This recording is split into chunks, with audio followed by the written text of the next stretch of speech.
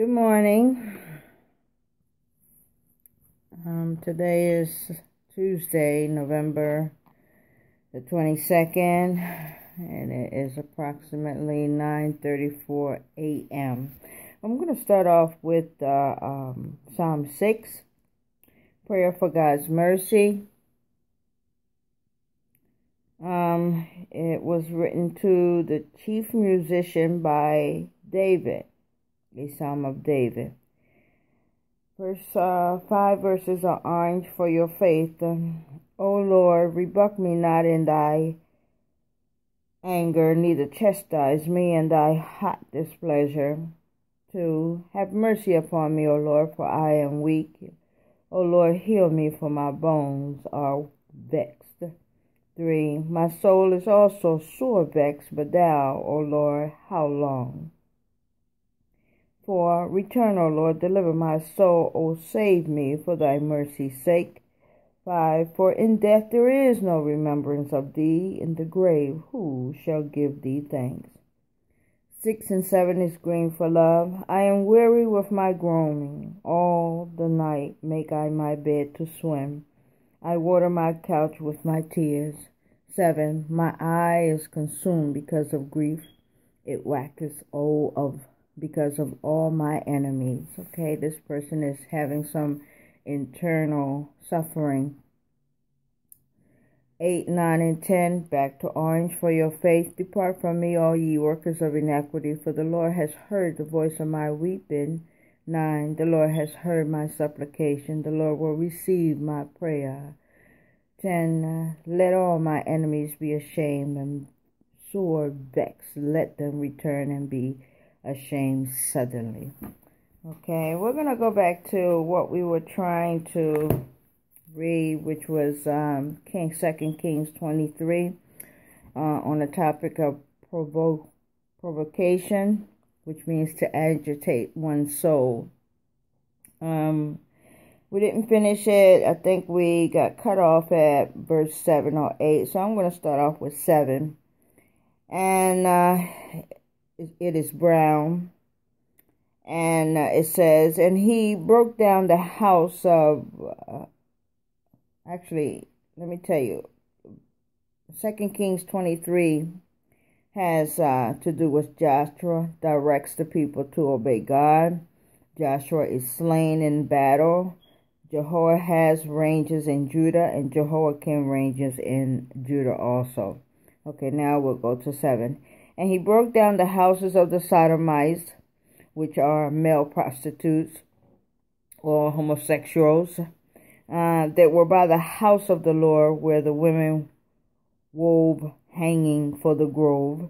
8.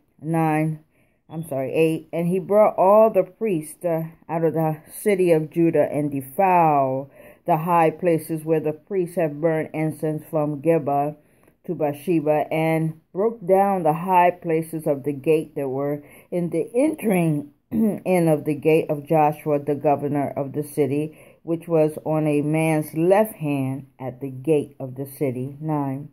Nevertheless, the priests of the high places came not up to the altar of the Lord in Jerusalem. They didn't come. The false ones did not come. But they did eat of the unleavened bread among their brethren. 10. And he defiled Toba, which is in the valley of the children of Hinnom, that no man might make his son or daughter to pass through the fire to Moloch. Moloch was a false god that the people worshipped, and part of their ceremony, of course, was to cast their children into the fire to their god. Very horrific ending for the kids. 11. And he took away the horses that the king of Judah had given to the sun. They worshipped the sun. At the entrance in the house of the Lord, by the chamber of Nathan Melech, the chamberlain, which was in the suburbs, and burned the chariots of the sun with fire. 12. And the altars that were at the top of the upper chamber of Ahaz, which the king of Judah had made, and the altars which Manasseh had made in the two courts of the house of the Lord, did the king beat down and break them down from hench and cast the dust of them into the brook Kidron. 13. Still brown. And the high places that were before Jerusalem, which were on the right hand of the Mount of Corruption, which Solomon the king of Israel had built for Ashtoreth, the abomination of the Zidonites, and for Chemosh, the abomination of the Moabites, and for Milcom, the abominations of the children of Ammon, did the king defile. So these were all different gods, but they considered to be an abomination unto the true God of Israel. Okay. 14.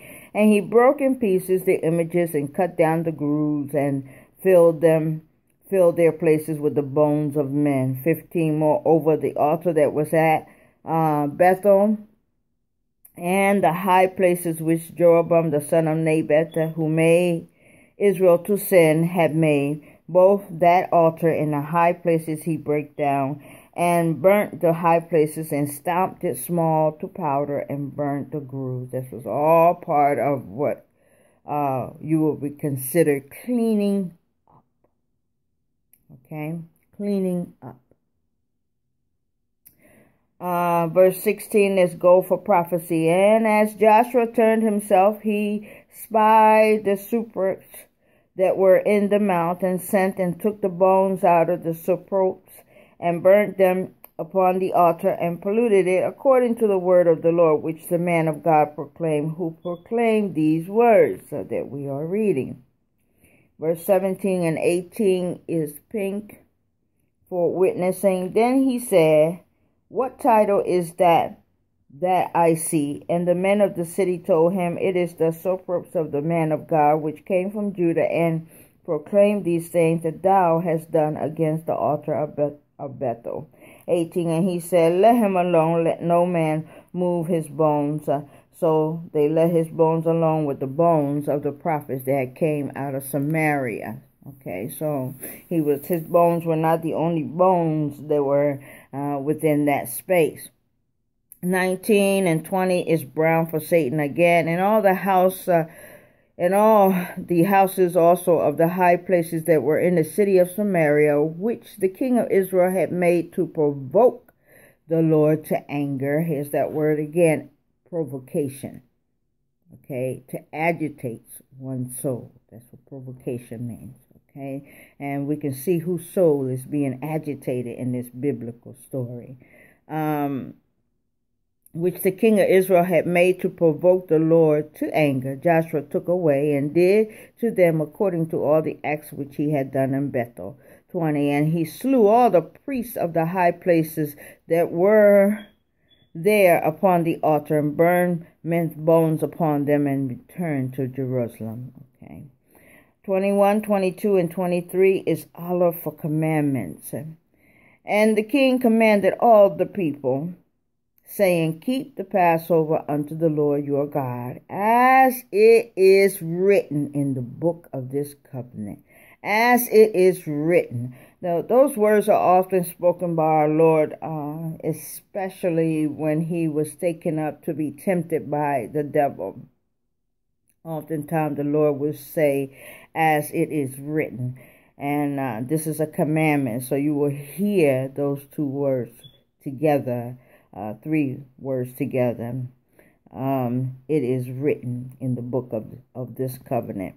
22. Surely there was not holding such a Passover from the day of the judges that judge Israel, nor in the days of the kings of Israel, nor of the kings of Judah. So they had not held this Passover for some time. I'll read it again. Surely there was not holding such a Passover from the days of the judges that judge Israel, nor in the days of the kings of Israel, nor in the days of Judah. Okay, so they have forsaken celebrating the Passover. And we celebrate the Passover now, those people that belong to God. 23. But in the 18th year of King Joshua, wherein this Passover was holden to the Lord in Jerusalem. Okay, he had reigned 18 years when they began to pick up celebrating the Passover again. 24 is brown. Moreover, the workers with familiar spirits and the wizards, which would be the palm readers today, basically the palm readers, witchcraft, those are those with familiar spirits. All right. Moreover, with workers, some spirits work with stones, also tossing the stones on the ground and reading them. Those are also individuals with familiar spirits, and you ought to stay away from them. Okay. Moreover, the workers with familiar spirits and the wizards and the images and the idols and all the abominations that were spied in the land of Judah and in Jerusalem did Joshua put away, that he might perform the words of the law which was written in the book that Hilkiah the priest found in the house of the Lord. And this book also our Lord read from when he walked on earth. He also was given this book by a minister, and he read the words from this particular book. Okay. 25 is read for discipleship. What is discipleship?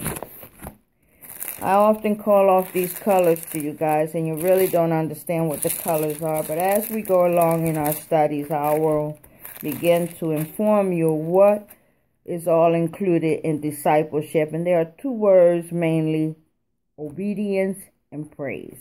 All right? Those are the two main words, including service, worship, wisdom, works, commitment, fellowship, followers, spiritual gifts, and fruit. All of that is included under the topic of discipleship. Okay, so we have a little bit of that in verse 25, and it says, "And like unto him was there no king before him that turned to the Lord with all his heart and with all his soul and with all his might, according to all the law of Moses. Neither after him arose there any like him." And this is true. Okay, I'm going to read that again because this man did a lot of cleaning up. It's almost like cleaning up after the king Manasseh, who caused the people to sin against God by the practices that they committed. And these practices were often considered an abomination unto the God we serve. So this king had to do a lot of cleaning, a lot of breaking down, a lot of destroying, a lot of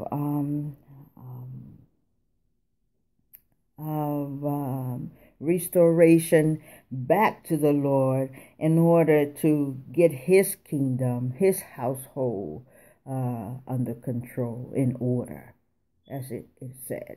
Get your house in order. So in order to get his kingdom in order, these are the steps that he had to take. He had to take down the grooves. He had to take down the idols. He had to get rid of the sodomites. He had to break things down to powder and cast them here and cast them there. He had to get rid of the false priests. All of this, it was part of the cleaning up process that the king took in order to get the people back to God. And it says this in 25. He did it not just halfway. He did it woolly. Woolly, W-H-O-L-L-Y. Woolly with zest.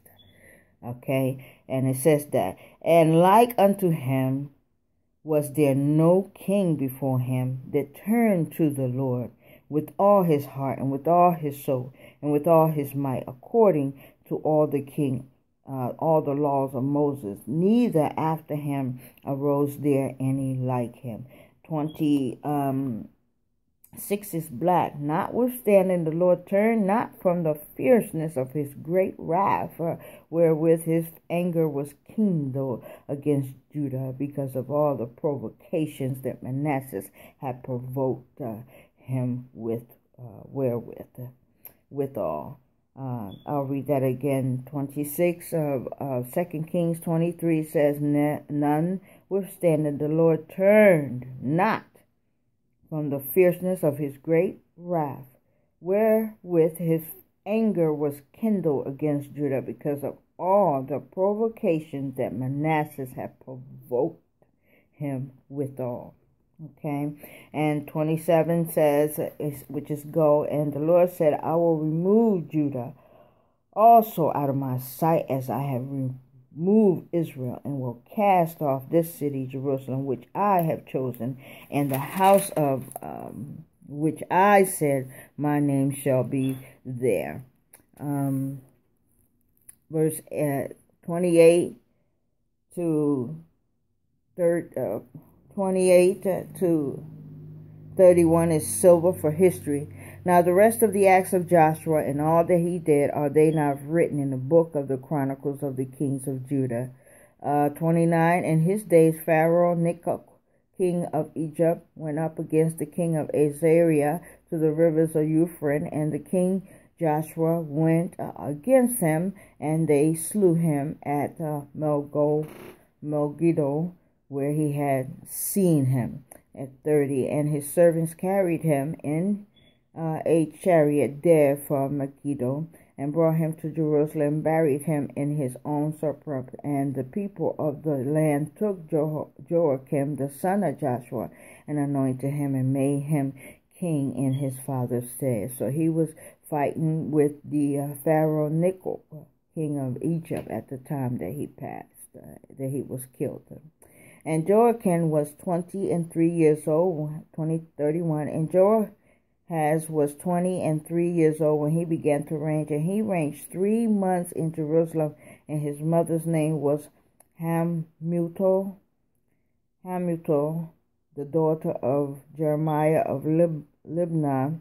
32 is black, and sadly, and he did that which was evil in the sight of the Lord, according to all that his father had done. So just because you follow the Lord doesn't mean that your children will follow behind you. They may get lost. They may wander off. They may just stop believing in God and stop praising him and thanking him and pretending not to know him. And so that's called straying. So they may become totally evil and do the most evil things in the world, hideous crimes and all. It happens today. Parents are being killed by their children, not just their teenage children, their adult children, their grandchildren, their nieces and nephews. We have seen many sad stories of families coming against each other like that, doing most evil things. As I was growing up, my neighbor, 2 brothers next to me, I think I must have been 15 years old, 2 brothers killed each other over a hot dog. Instead of taking a hot dog and splitting it in half and sharing the hot dog, they each wanted the hot dog for themselves to the point of death, and they killed themselves. They were in their teens, just like myself. So you can imagine what someone would take your life for today. So people will take your life for almost nothing today. Nothing. Okay? So don't trust everybody, Lord God. This is not a kind and caring world anymore. Our kindness and our caringness often comes about with mass destruction of some kind of natural disaster, brings about the good in us. But the good in us should be in us every day, not just when trouble comes or calamity comes our way. It should be something that we do every day. Do something good for someone besides yourself.